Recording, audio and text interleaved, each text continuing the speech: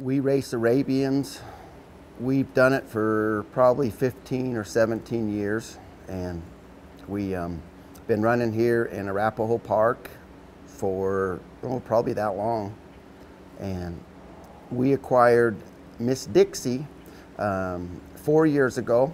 We got her in a claiming race from Bill Waldron in Delaware Park for $15,000, and Bill was not too happy about it, but that's the rules, so you take it as it comes. And then we had been watching Miss Dixie for quite a while and knew that she had really good talent and was bred the best, so we acquired her then and ran her in that year in Delaware Park.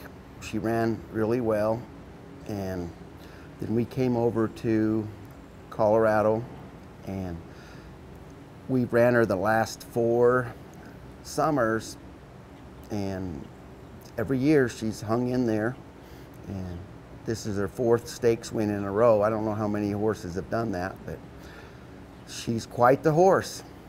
So we're hoping to finish up this year with her and see if we can get a few more wins. The last win was really big, and she keeps moving and doing great. So that's pretty much the plans.